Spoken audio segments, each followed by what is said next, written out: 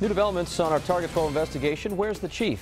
Who could forget this? Coventry Fire Department SUV seen in our undercover video was used for trips to the golf course, a vacation home, and even bars, raising serious questions of accountability. Our probe into the Coventry Fire Chief led to seismic changes at the department, including his termination. Now we've learned the financially troubled fire district is putting that SUV up for sale. Let's get to Target 12 investigator Tim White, who's here now with a preview of his findings.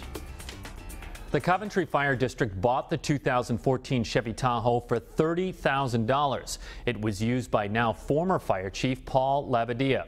Our undercover video showed the chief using the SUV to go to a golf course in another town several times during the day.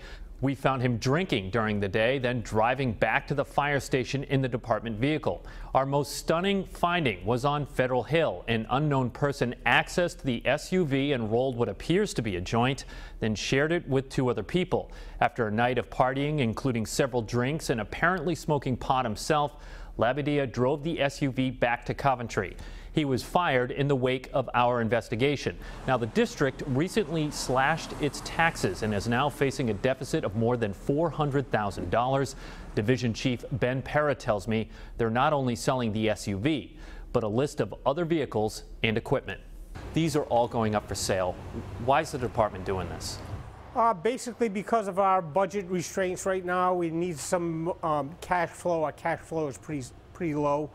We lowered our taxes by 15%, and we basically still have the same bills that we had the year before. So we're trying to address that problem right now.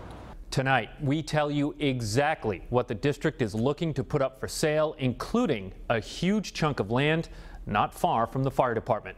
With the Target 12 investigators, Tim White, Eyewitness News.